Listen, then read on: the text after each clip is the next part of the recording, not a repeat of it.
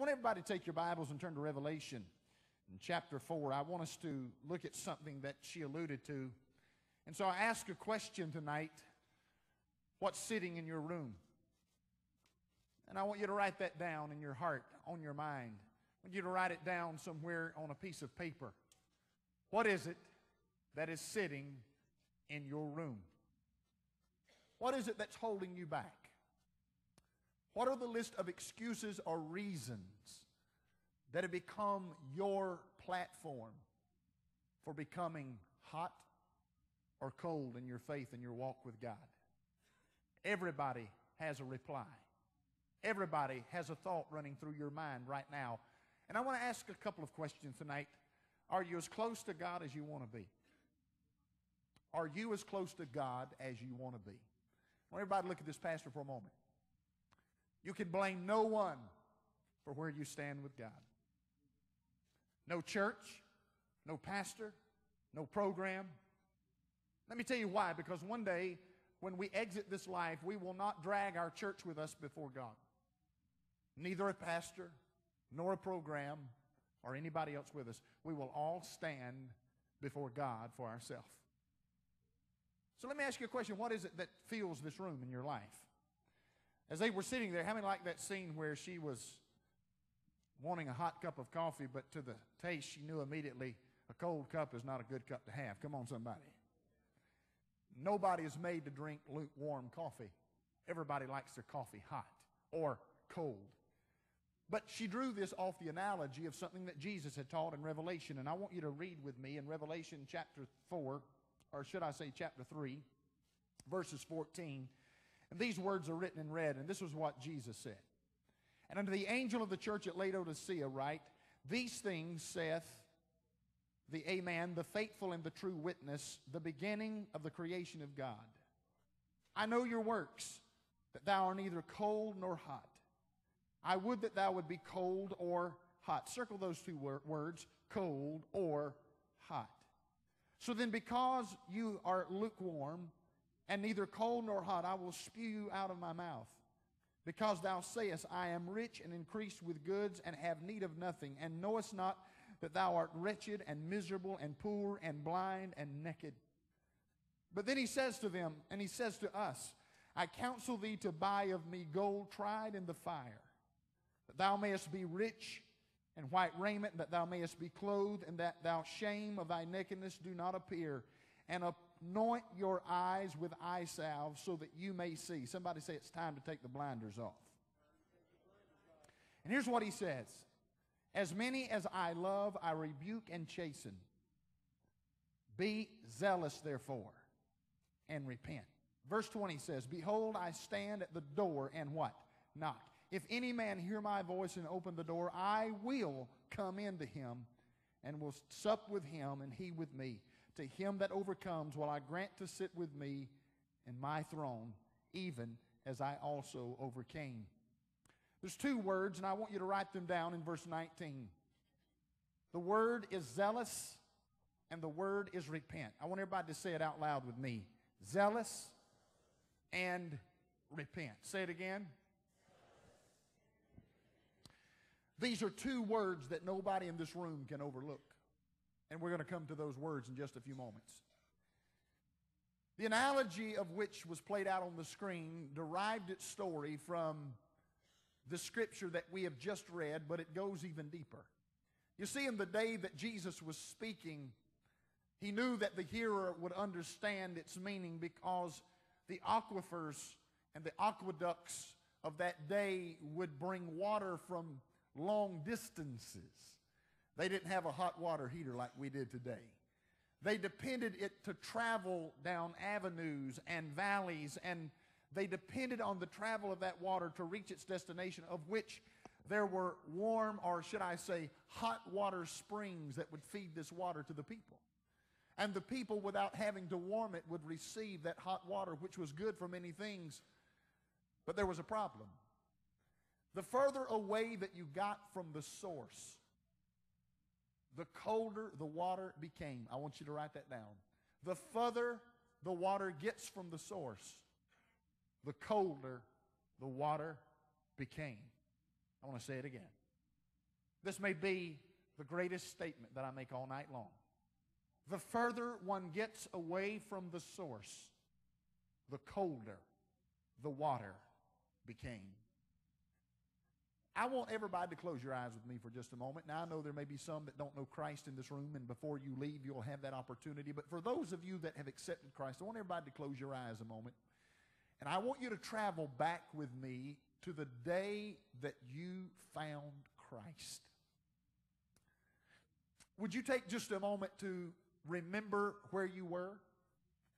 Would, in closing your eyes, go back to the place where you met grace, where your life was changed?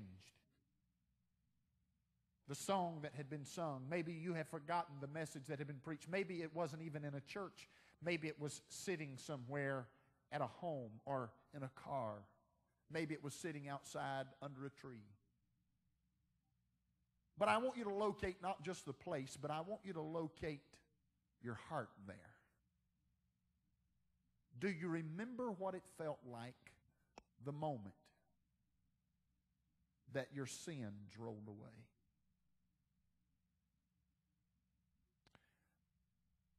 Do you remember what it felt like in your soul and in your heart when you stood up, you walked out for the first time, knowing what it meant to be born again, to be saved? The joy, the peace.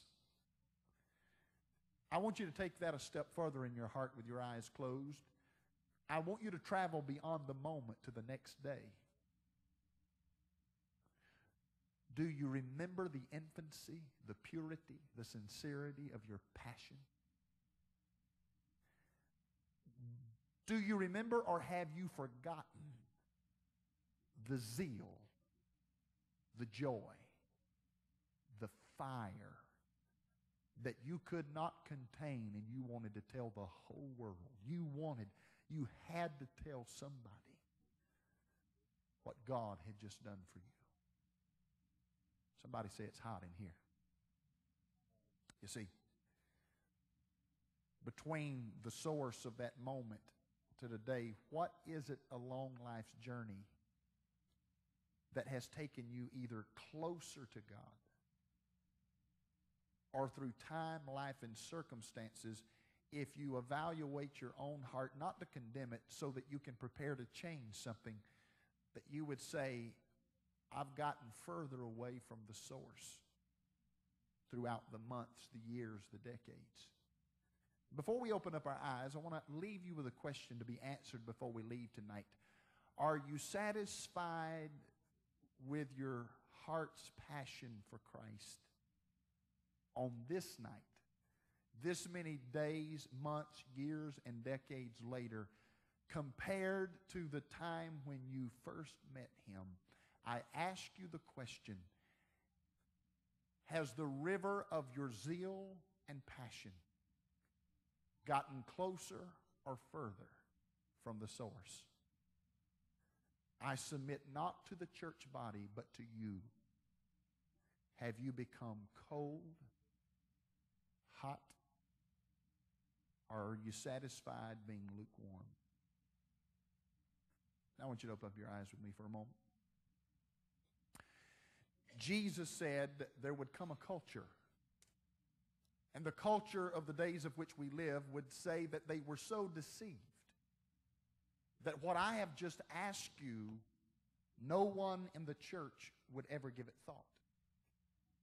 Because to go from being hot and on fire for God to cold, it takes a great deal of effort.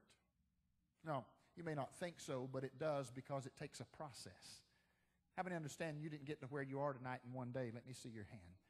Life happens little by little. I want everybody to say that with me. Little by little. How does life happen? Little by little. How do we age? Little. We would be horrified at the age of 20 if we saw ourselves at 85 the next day. The Lord's gracious to us. He gives us little by little. How is it that we go from being on fire for God to lukewarm to cold? I submit to us tonight, little by little. There's something that in Revelation that this story was derived from, and I said we would come back to these words, and I want to make good on it, and I want you to write them down. I want you to rehearse them with me, found in Revelation chapter 3. And here's what he says. He said, I implore of you to buy from me eye salve so that you can see. I want everybody to understand something. This is not about condemnation. This is about self-evaluation. You need to write that down. This is not about condemnation. It's about self-evaluation. And being honest with ourselves enough to say, God, am I pleased with where I am with you? And may I just go ahead and tell you so you understand, Pastor's not in a comparison journey tonight, comparing you to me or me to you. I am not satisfied where I am with God. That may help some of you just kind of take a deep breath and go, well, if Pastor's not satisfied with where he is with God, maybe we can have the courage to face not religion, but face relationship in the face. Everybody say, do not face religion. Face relationship. You see, religion is not something that you grow into. Religion is a form of the real thing. God is a person, and he wants a relationship with every single person in this place. How many understand that our life revolves around relationships? Let me see your hand. And in our culture, the less relationships that one have, the more isolated we become. And the more isolated one becomes, the more people begin to feel the effects of aloneness and depression and stress. Simply because the God who created us never created us to ever be alone. In the book of Genesis, the book of beginnings is what that means, the book of creation. The Bible said when God looked at all that he created, he said it is good. But what would call this omnipotent God who knows everything before it happens to create something and then look at it and say this is not good? I'm not talking about an opinion of the creation. I'm talking about the response of the Creator to his creation. And he says, it is not good for man to be alone. The reason I believe that God gave us that analogy is because throughout Genesis to Revelation, he uses word pictures of comparison, analogies, so that we understand earthly things, so that when he speaks of these spiritual things, we have a greater grasp and understanding. If it is not good for us to walk through life alone, would it dare him be saying to us, I have already created the answer to whom you should walk out this life with? Listen. I don't know why the Holy Spirit's having me say this tonight, but this is for somebody.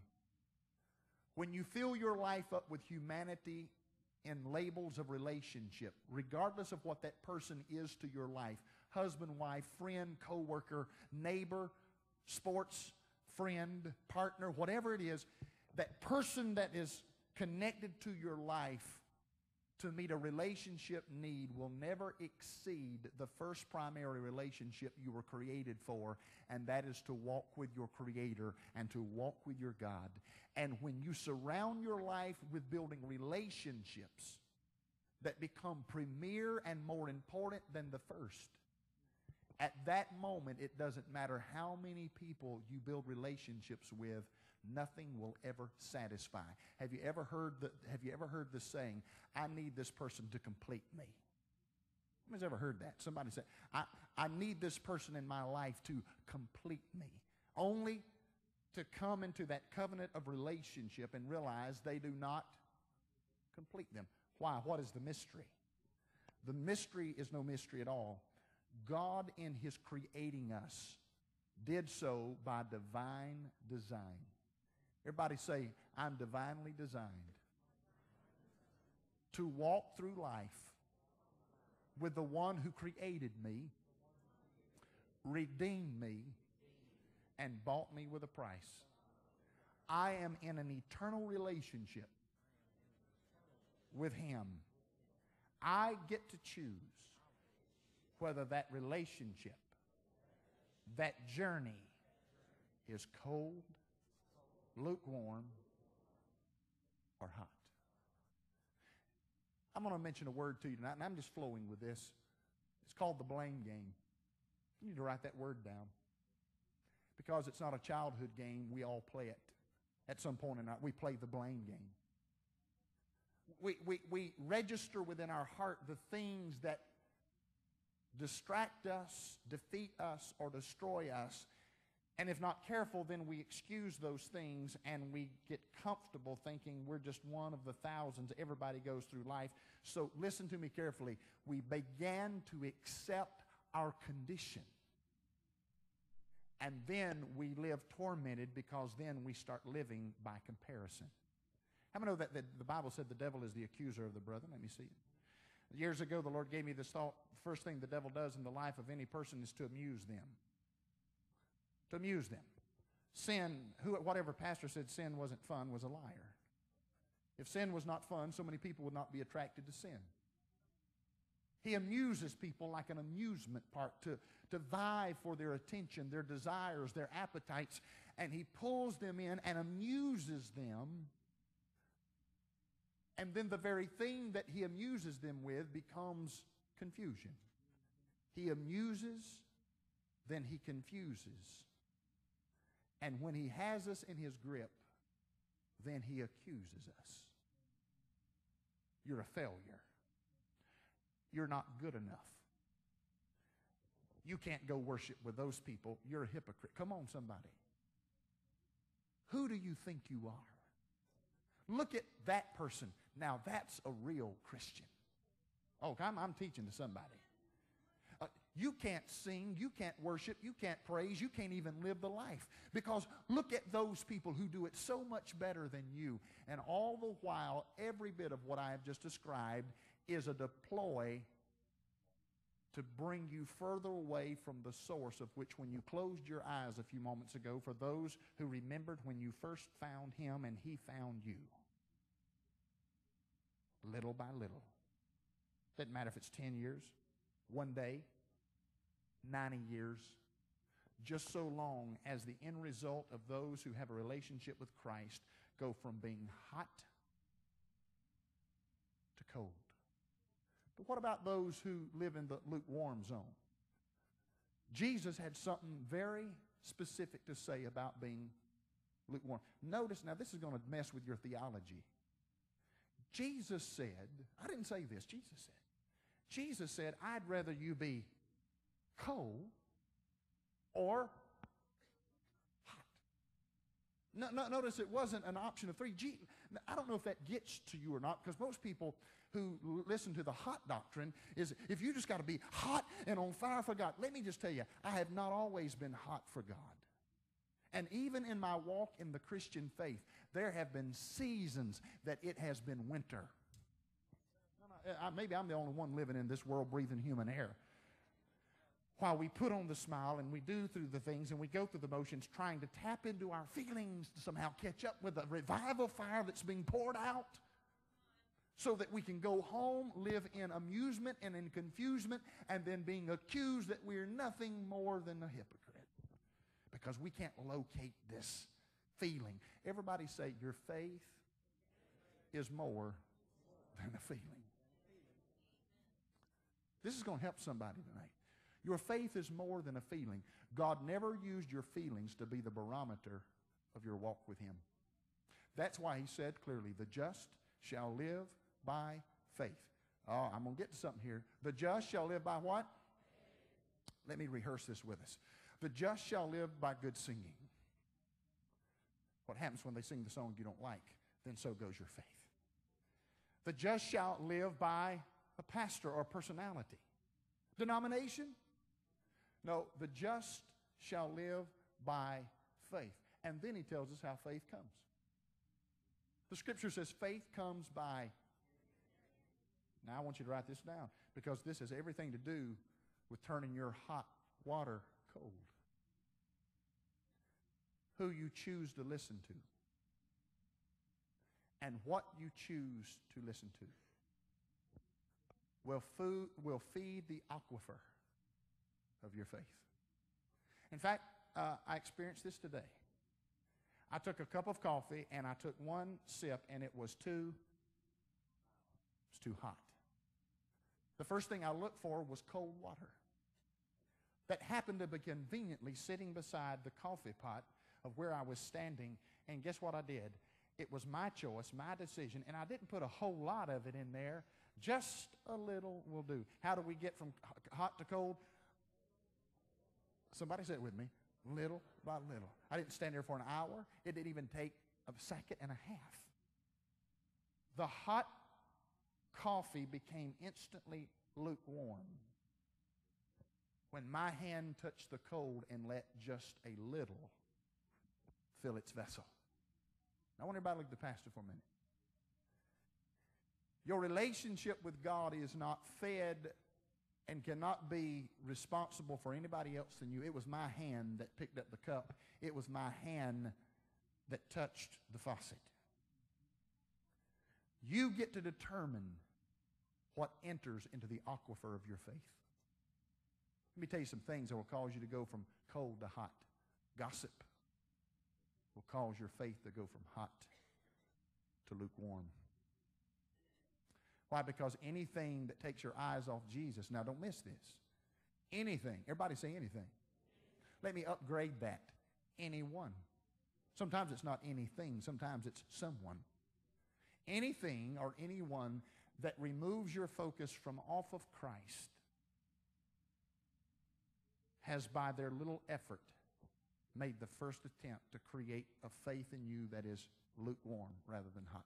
You get to determine, I get to determine what I listen to, what I allow people to speak in my presence, how much cold water of criticism. I'm speaking to somebody because, listen, I don't know who this is for, but sometimes the aquifer that is hot, called our faith, is diluted and caused to become lukewarm by the choices that we make. And sometimes it's by allowing others, after we have filled our heart with the hot bread and the hot word of God, with the cold criticism and the coldness of compromise. Oh, am I teaching this thing tonight? And little by little, we sit on pews and we go through motions and we live our life not realizing that we ourselves, by the enemy's attempt, are being drawn from the source. I want to ask you the question, who is your source? You need to write that down. Because let me tell you something. There's a whole lot of church folk don't know who their source is. Now, you said, oh, if they didn't know who their source was, they wouldn't come to church. Let me tell you something. The devil comes to church. In fact, sometimes we pride ourselves in the fact that we know Christ by the activities that we do that is connected to the things of Christ. But ladies and gentlemen, isn't it possible that you can know something about somebody but not know them? How many's ever heard of Pete Rose? Let me see your hand. How many's heard a lot about Pete Rose? Let me see your hand. How many knows all the facts about Pete Rose? And I know a few in here that do. You know a lot about Pete Rose.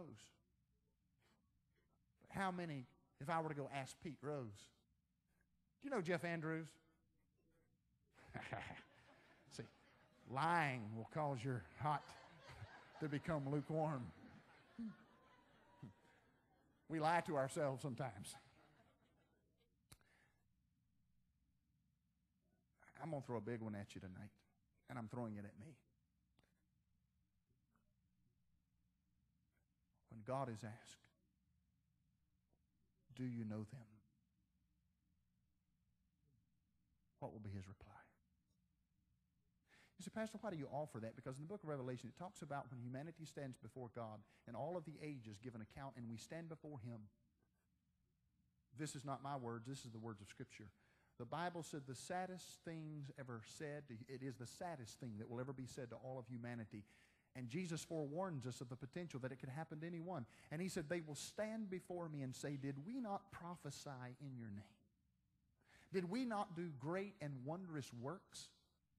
Did we not pray in your name? Now let me call a time out in slow motion, freeze frame that for a minute, so that we don't lie to ourselves to think he's talking to the world. Let me remind you, the world does not pray in his name. Neither do they cast out devils in his name. And the Bible said, he said to them, you workers of iniquity. Does anybody know what he said? I never knew you. You said, Pastor, what would produce that? A form of religion adopted as a personal daily relationship with Jesus Christ, absent of the relationship with Jesus Christ. What does that look like? Going to church every time or ever so often? But not with Christ in your heart. Going to Bible studies, listening to good music, being a good person, but yet not having that relationship and that covenant with Christ. There are certain things that are in relationships that are unmistakable. How many understand that everybody, you're not in relationship with everybody? Let me see your hand. You're not in relationship with everybody. But how many would assess with me in your own life, there are some people that you're in relationship with? Let me see your hand. And in your heart and in your mind, there are certain unnegotiables that constitute a relationship. The first one is that you must know them. Write it down. Do you know them? Do you know Christ? Or do you know about Christ? Sing all the songs about Christ. Talk about the goodness of the Holy Spirit, but do you know Him? And secondly, this is where we're going to walk into the war room before we close. Now, everybody say we're going to the war room. By the way, everyone has one. Some rooms have just been left vacant. Others have never turned the light on. Ask the question to everybody, does everybody have a war room?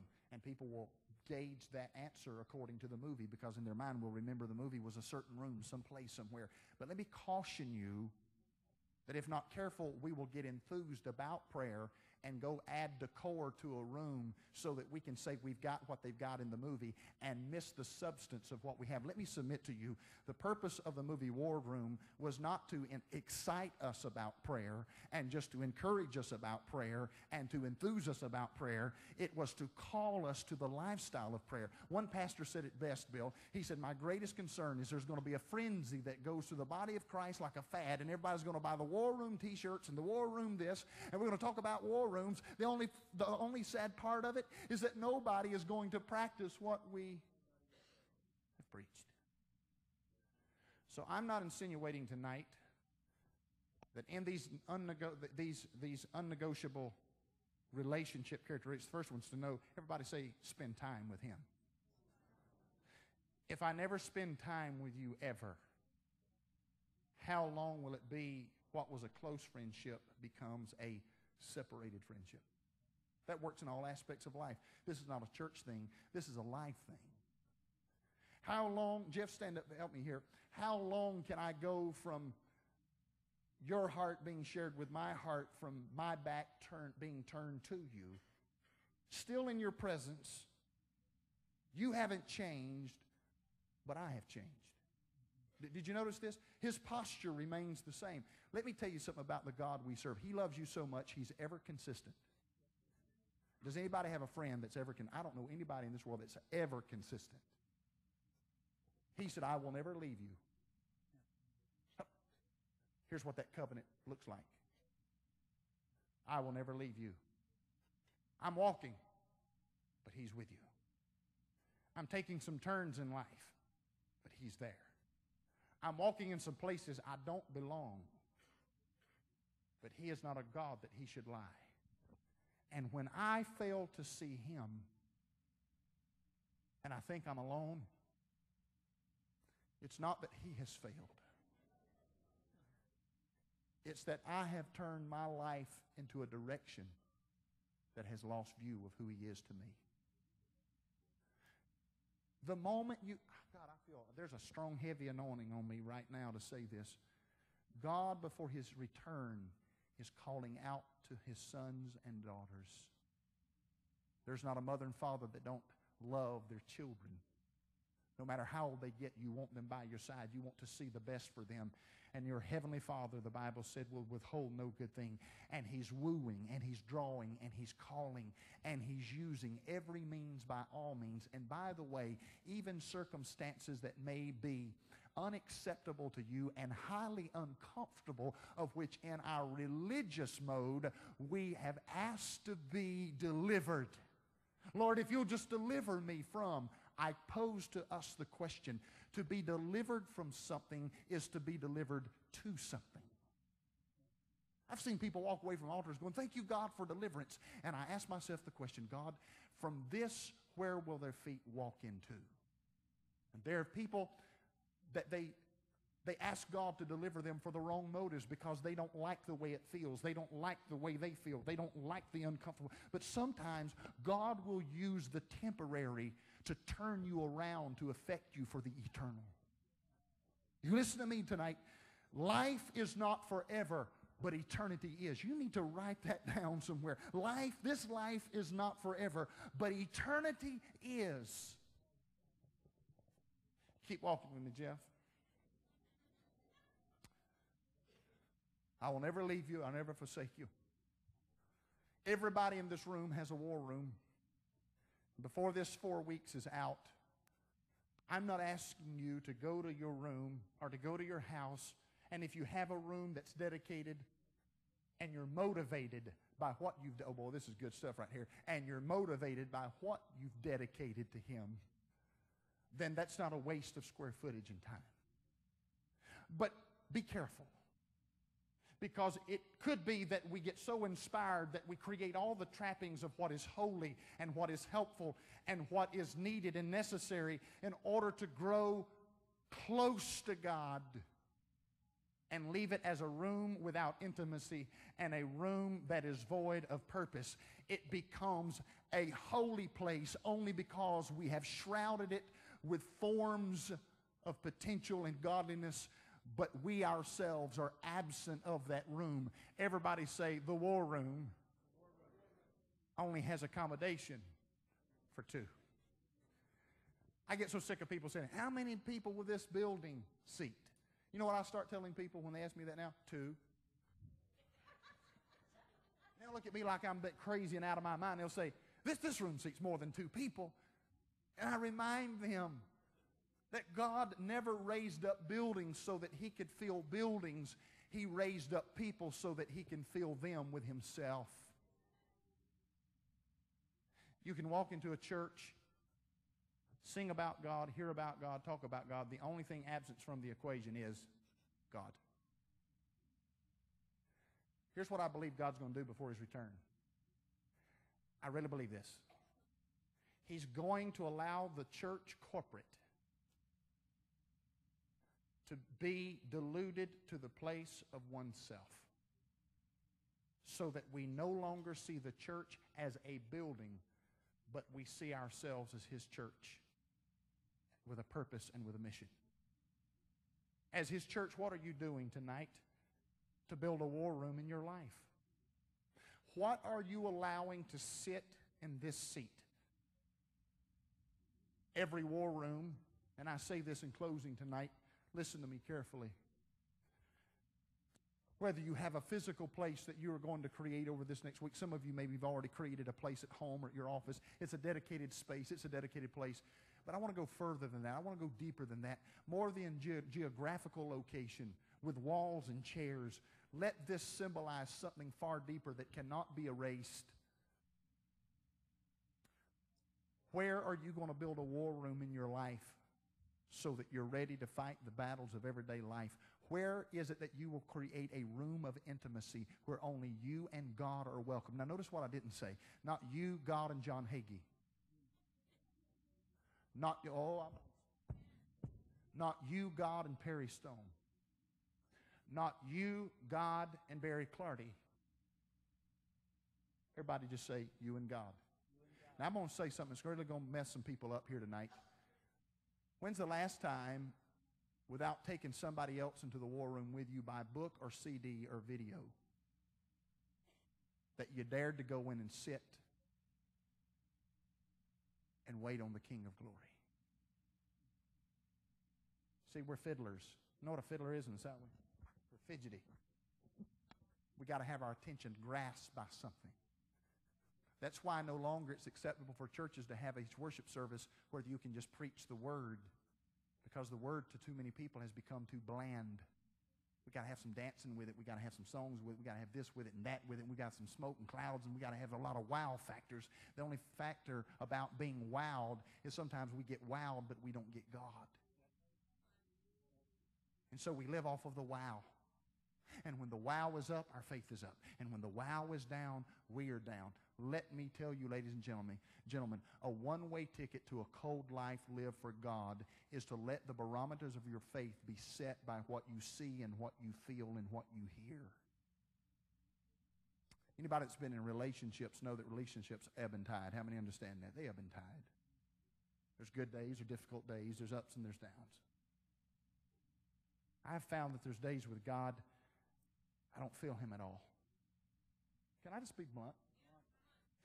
There are some days I don't feel God. Now, you try pastoring a church like this and say, you mean to tell me there's some days you don't feel God?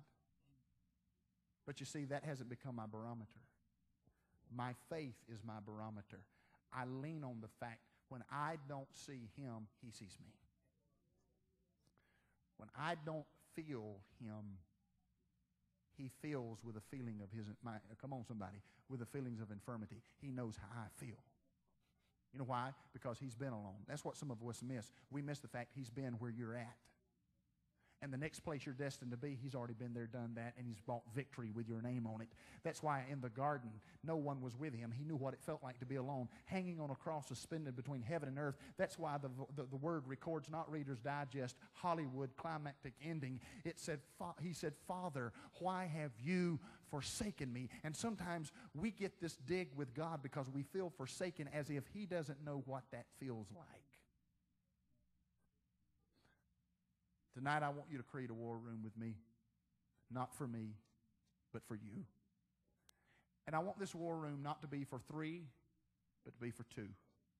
I want everybody to be very clear when you leave here tonight. Your war room, whether it is a geographical location that you're going to build or whether it's a place in your heart, more importantly, in your life, because guess what? The tabernacles that God created were made to move. That's why I said be very careful just dedicating one space to God.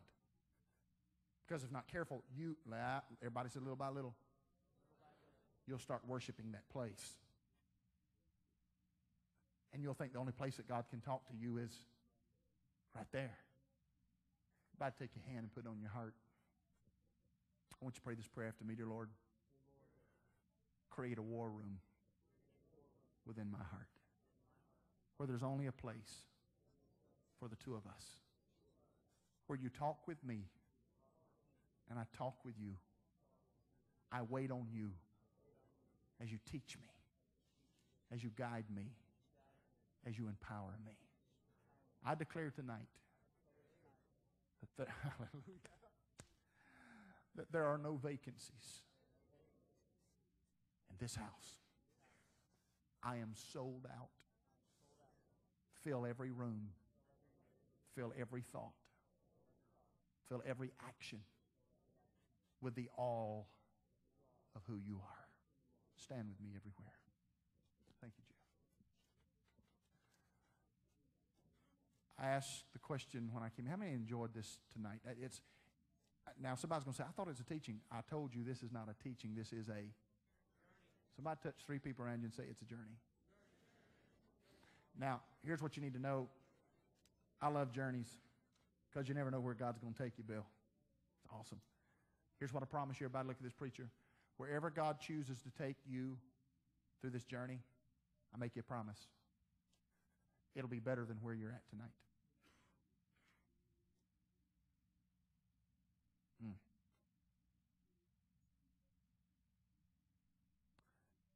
Notice what I said. Wherever you choose.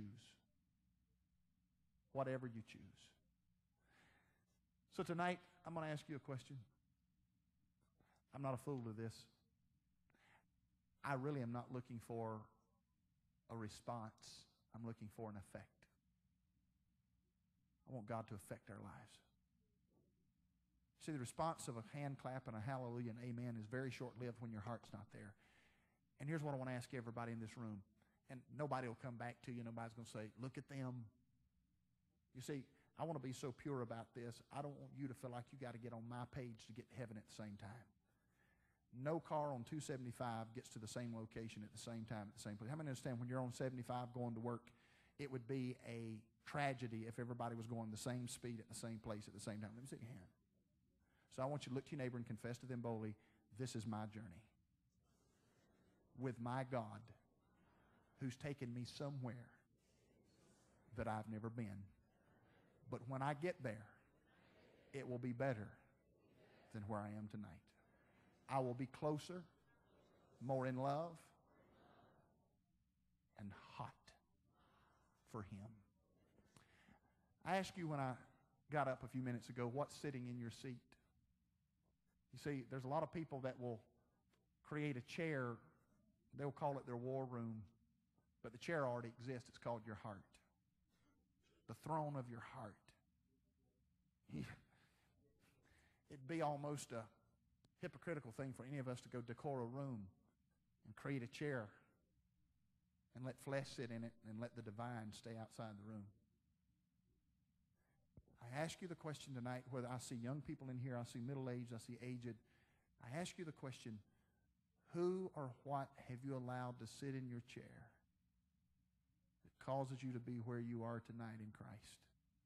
The question is not, does He love you? That question's already been answered. He does. The question tonight of this journey is not necessarily, am I going to heaven? If you know Christ, you are. But the last time I checked, the journey's not about just checking in with a vote of I'm saved and waiting for heaven to come. It's about living the life the way God who created intended it to be. And to live this life with zeal, and to live it with power, and to live it with purpose, and to live it with passion, not dragging through the pearly gates, but running through the pearly gates.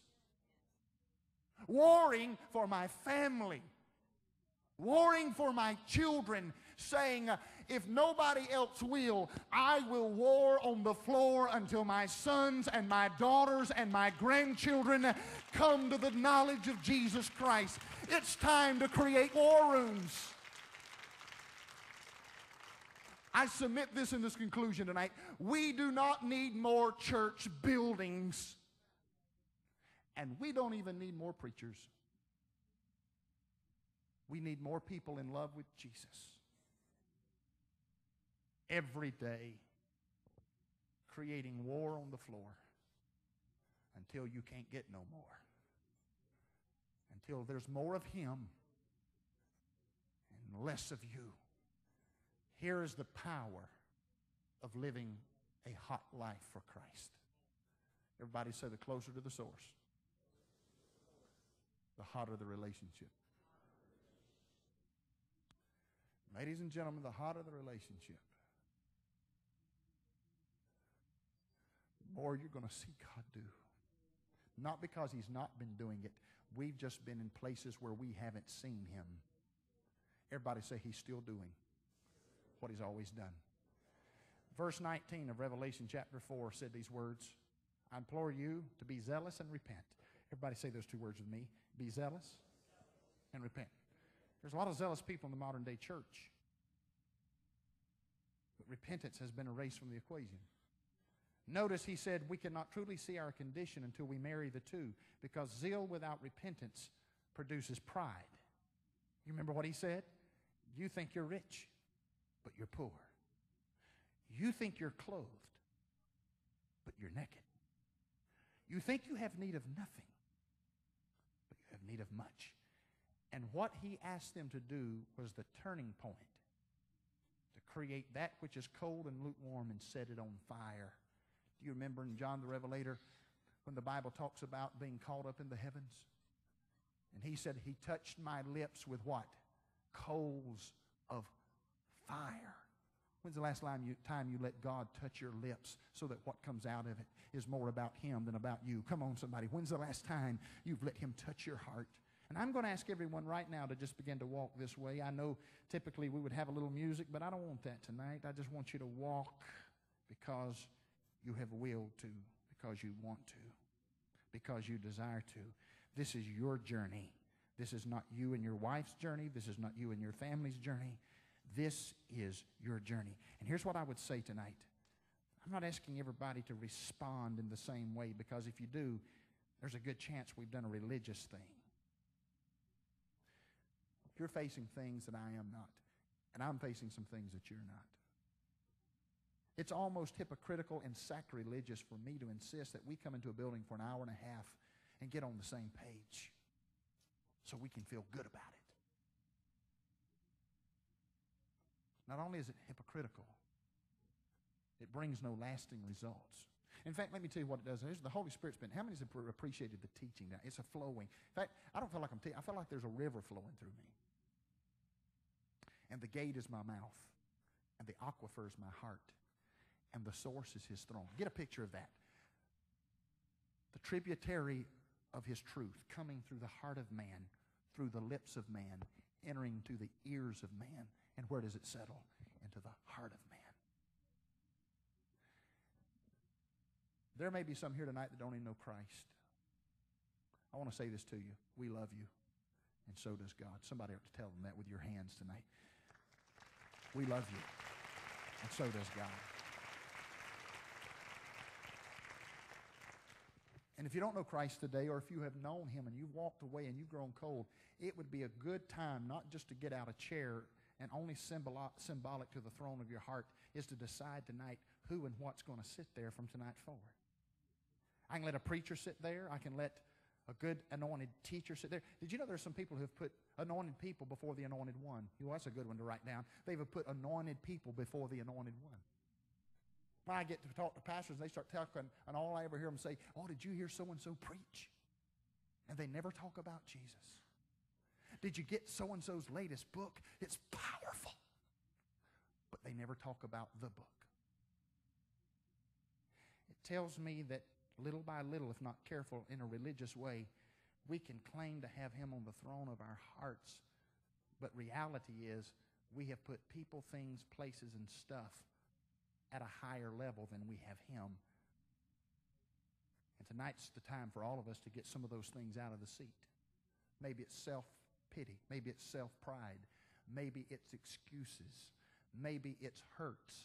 Maybe somebody did you wrong. Whatever that is that's occupying your seat tonight is your opportunity. Nobody can touch the handle of the faucet but you and determine if cold or hot water comes out and says, God, tonight I command that thing. I order it. Oh, I felt the Holy Spirit. I order that thing out of my life. In the name of Jesus. Come on, somebody. In the name of Jesus. I order that. In fact, I want somebody to write this down. Getting your house in order. God's going to give me a message just to that effect. Getting your house. I order that out of my life. Out of my hearing. I won't listen to that. Out of what I see, what I engage. Lord, I get it out of there. Now, what you put, listen, what and who you put in its place is important. What you just commanded out. The devil is not stupid. He's slick. There are many people who say, I command these things to leave my life, but hell don't care about what leaves your life. His concern is what you transplant in its place. Sometimes religious people just exchange religious stuff in the chair. We play musical chairs. We get pride out, but then we put gossip in. Neither one of them is good for the soul. So I want you to look at this tonight, and I want you to say, God, only you have this seat in my life and heart. I've reserved it for you. Holy Spirit, I've reserved this seat in my heart and life for you. Now, hands all over this building. Just if you feel like raising them, fine. If you don't, fine. But what's important is that you begin to talk with God tonight in these moments that we have. Begin to just tell him how much you love him. Begin to confess to him those things that need to get out of that chair of your heart, out of that throne room of your heart, and invite him to consume you. Consume me, oh God. Consume my family, consume my life, consume my heart today. He's in this room. I feel the weightiness of his presence.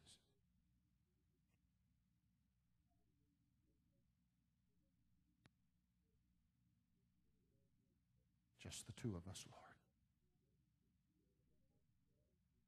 Every day, me and you, Lord.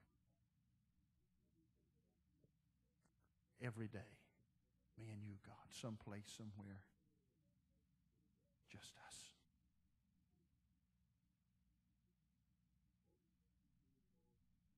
Hallelujah.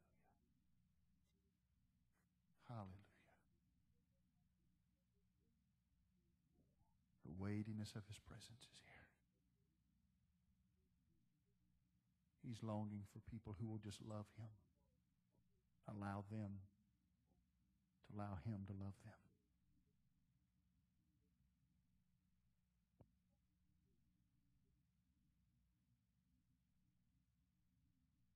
Precious time.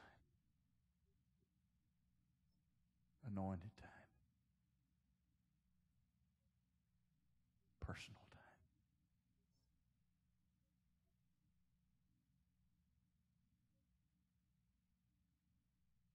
Hallelujah.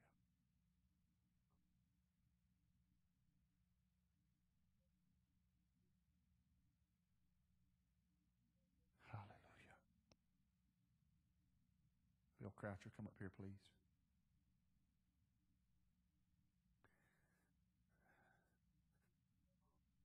Long before the War Room movie ever came out, God used a circumstance in your life to create a war room, and you didn't know what you were creating.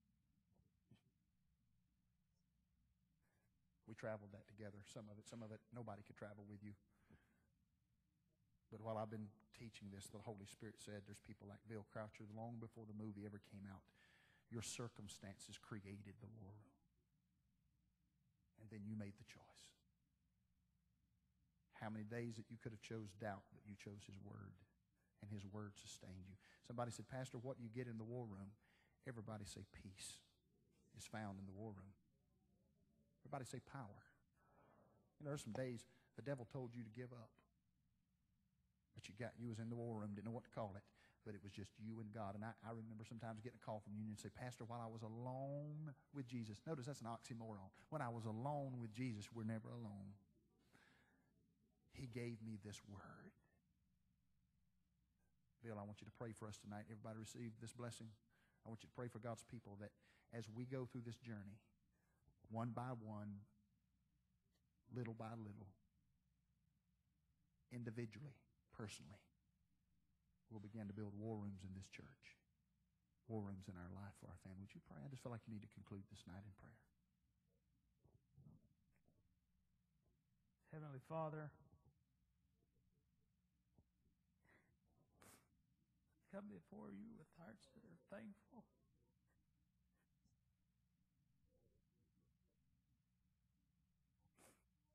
Thankful that we can call you Father.